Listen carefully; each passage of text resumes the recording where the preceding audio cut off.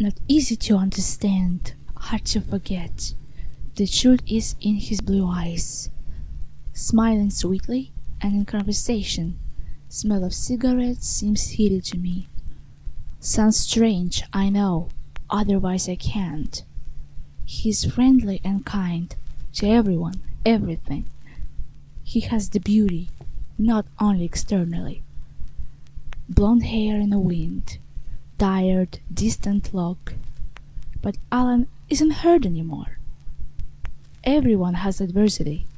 He understood it a long time ago, got used to it, and seems to be glad standing in the wind. Lashes dropping, he sighs the moment.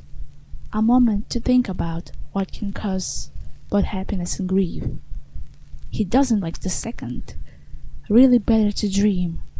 Home is hiding away. Why return while it's gloomy? Al knows. He really decided to never forget what's not easy to understand, and I'll never forget it.